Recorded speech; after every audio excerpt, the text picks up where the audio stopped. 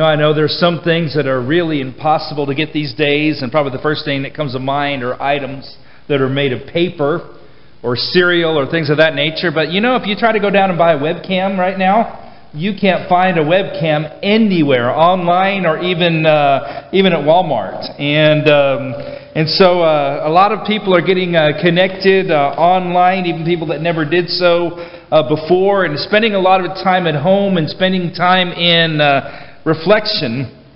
And I've been reading a lot of those. People have been posting those online. And this one came from an old Bible professor of mine, William Lambert. In fact, our youngest son, William, is named after him.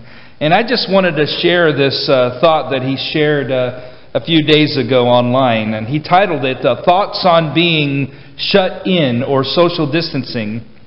He writes, most of us feel cooped up during these weeks of social distancing. We miss doing the things we feel we've just got to do and feel bored. But when we look at the whole picture, we might discover that we are rediscovering some things far more valuable than anything we are losing. Someone once said, maybe God has gotten tired of our being so bad that He has sent us to our rooms. And I'm thinking maybe God has decided we need a time out to force us to rethink a few things. Many are reestablishing and strengthening relationships that have been crowded out by pressing matters that rob us of time for family, friends, neighbors, and God. Maybe it is forcing us to return to the important that has been crowded out by the urgent.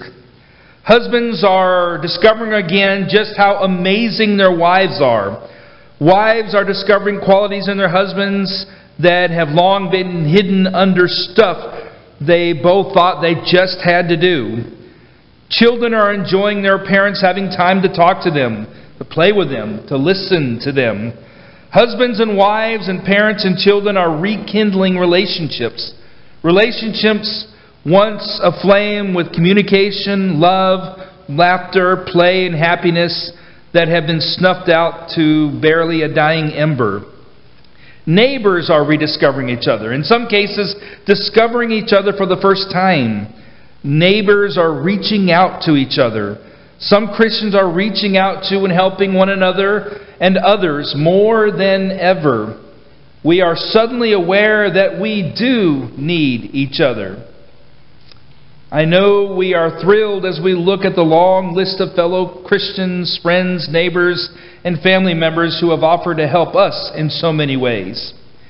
We have been made sharply aware that we need each other. The Greek word for one another is used about 100 times in the New Testament, and so many of us are being forced into the reality that Christianity is a one another religion. I think that above all, we have been made aware that there are some things we cannot handle alone. No man is an island. We also are reminded some problems are so great that human strength alone cannot deal with them, regardless of how many of us there are, how much money we have, or how much power we have. So maybe the present crisis will cause us to thirst for God. As the psalmist says in the 63rd Psalm, O God, you are my God. Earnestly I seek you. My soul thirsts for you. My flesh longs for you, as in a dry and weary land where there is no water. As I said in response to a posting by a good friend concerning this pandemic, suffering and dealing with problems beyond our control are some of our best teachers. The wise will learn valuable lessons from the pandemic we face.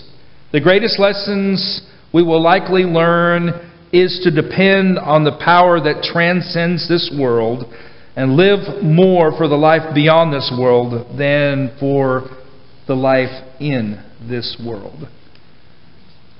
Oh, some of the messages that we have been reflecting on have been a great blessing and a time of growth for so many of us. And I appreciate my Brother Bill for sharing that with us online, and I just wanted to share that with you because it was a time to pause and to look at this from a different perspective. Let's go ahead and pray. Father, as we consider everything that's going on around us, Father, may we pause and consider that perhaps there is a message that you're whispering in our ear through all of this. Father, may we slow down enough not only to enjoy the more important things in life that we find at home, but may we also slow down enough to listen to your still voice and to reach for the wisdom that you offer to us in times such as this. And Father, we thank you in the name of your Son, Jesus. Amen. I have been reflecting on grace over the last few days, and that's been the topic of our Sunday morning class up until recently. And it occurred to me as I was reading through some passages on grace that receiving God's grace is kind of like getting a new pair of glasses. And I remember the very first time that I got my first pair of glasses, I was astounded at how differently the world looked around me and how everything came with such clarity. And as I was looking at these passages concerning grace, I realized that's exactly what God's grace does for us. Whether it's at a time when everything seems to be going well, or at a challenging time such as this, God's grace gives us sharp clarity through times such as this. And so I want to share 3 brief points this morning concerning grace from the passages that I've read. And number 1 comes from the first chapter of John. Grace demonstrated by Christ.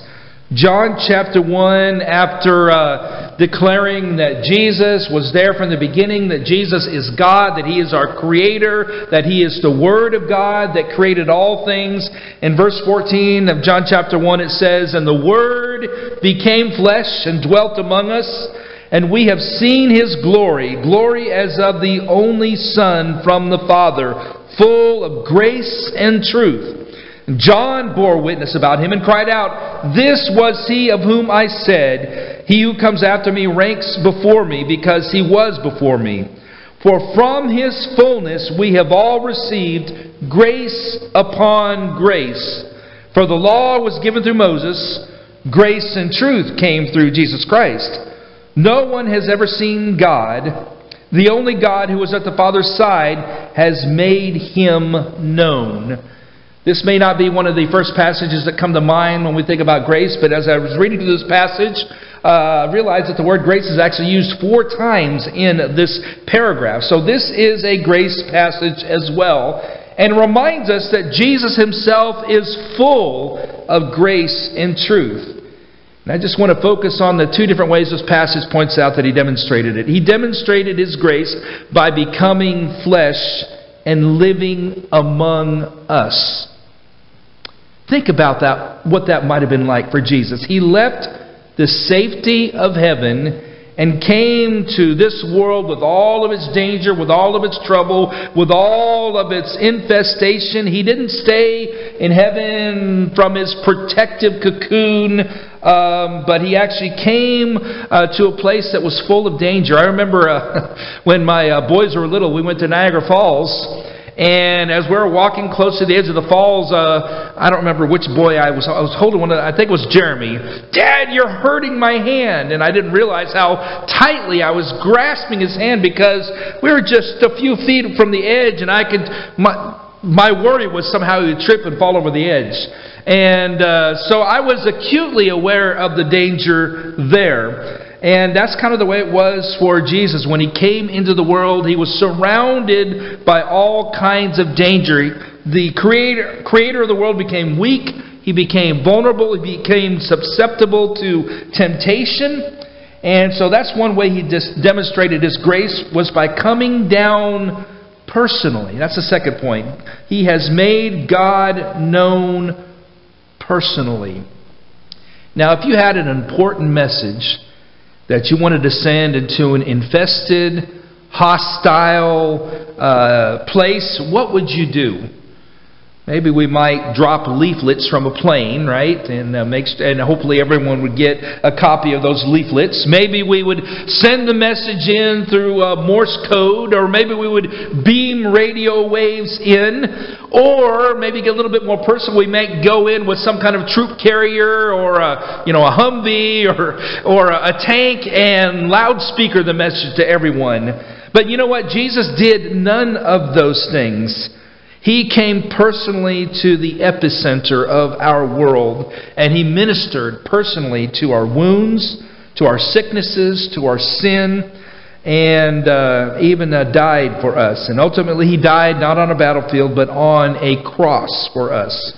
He was full of grace and truth, and these are a couple of the ways that He demonstrated it. So that's grace demonstrated by Christ.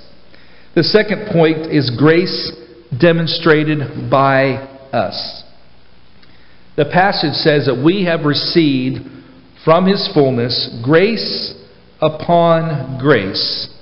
What does that look like in our lives? And here's a couple of other passages. There's a bunch of them, but I want to share these two passages that shows us what this looks like in our lives.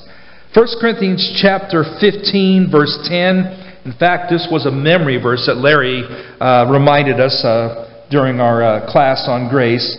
But by the grace of God, I am what I am, and His grace toward me was not in vain. On the contrary, I worked harder than any of them, though it was not I, but the grace of God that is with me.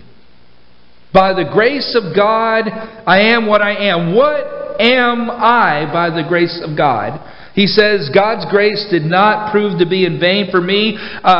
Vain means empty. It wasn't empty.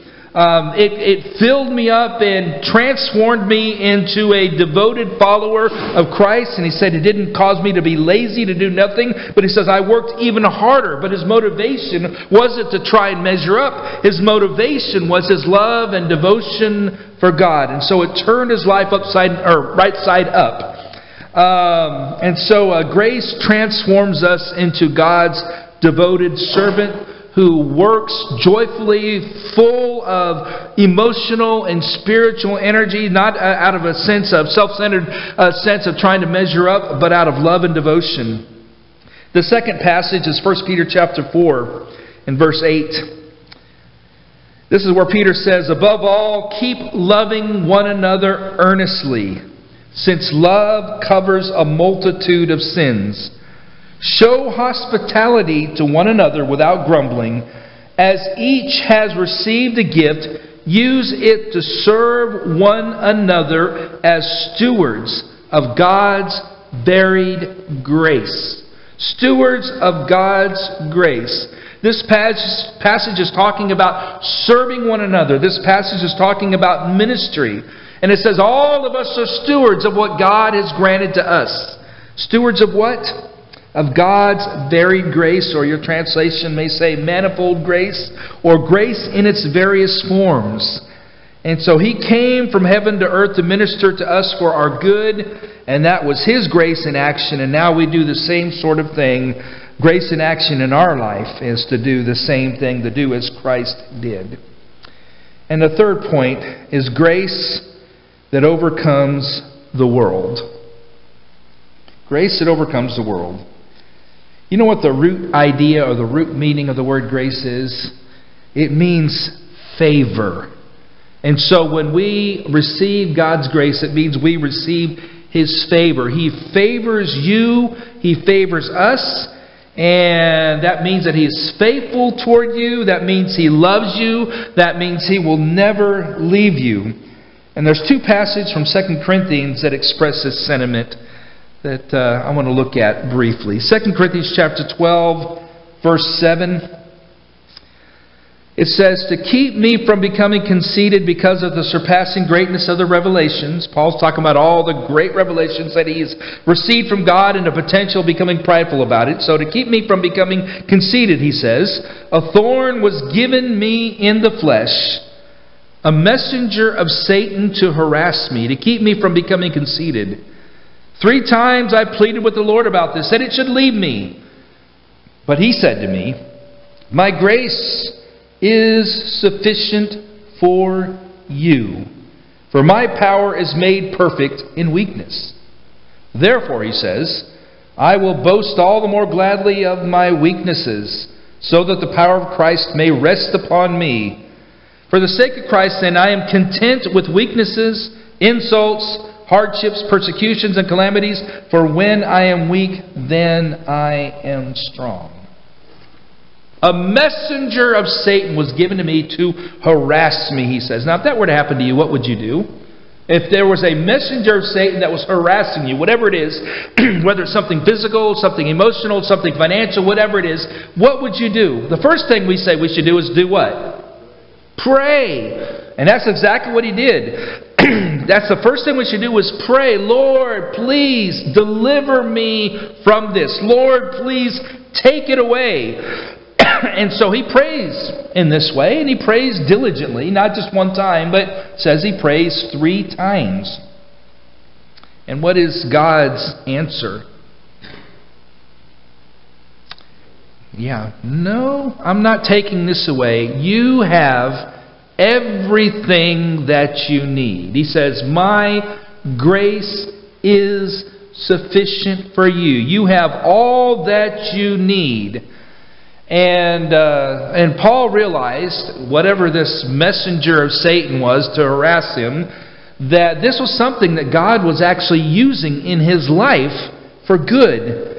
Maybe he understood that this was God's hammer and chisel to continue to shape his inner self into the beauty and the glory of God. And of course, when a hammer and chisel is applied to our heart, it's not always a pleasant experience, but we know that in the end, what we have is going to be something that's magnificent, something that is beautiful. And so, his response, when his Lord says, okay, you've got everything you need. My grace is sufficient for you. My favor is sufficient for you. I am still with you. I am working in your life through this thing. His response is not complaining, but his response is thankfulness. God has given me all that I need. It's not health. It's not financial well-being. It's not physical comfort. All of those things are nice. But what I ultimately need, it's God's everlasting, eternal grace. And his grace continues to work in my life, even through things such as this. That brings me to the next passage from 2 Corinthians chapter 4. 2 Corinthians chapter 4, verse 14. And here's a perspective that grace gives us ultimately.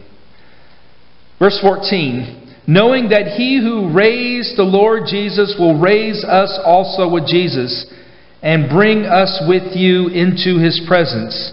For it is all for your sake, so that as grace extends to more and more people, it may increase thanksgiving to the glory of God. So we do not lose heart.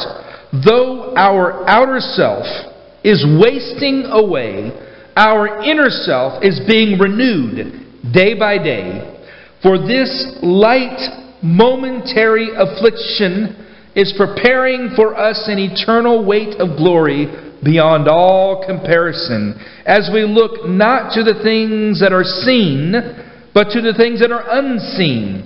For the things that are seen are transient, but the things that are unseen are eternal. And so his grace in our life extends from us to others, the passage says, and the result is thanksgiving. Not fear, not anger, not disbelief, not complaining, but the ultimate result is thanksgiving, just as Paul demonstrated when he talked about his thorn in the flesh that God had allowed him to have. So even in the midst of a danger, even in the midst of a disaster, grace still moves us to thanksgiving. And the passage says, we do not lose heart no matter what happens. Financially, health-wise, wars, violence, persecution, whatever it is, we do not lose heart. Why?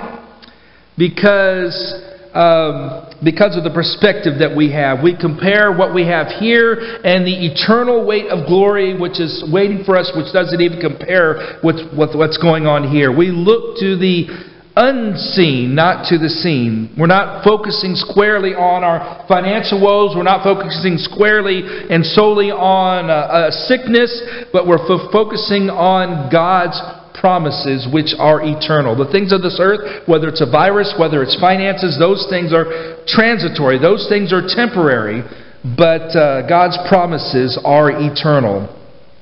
And so what this means for us is that the precautions we take, just a few minutes ago, my wife reached over with a little bit of hand sanitizer so I could put it on my hand. It means that those precautions that we take, we do so out of love rather than fear.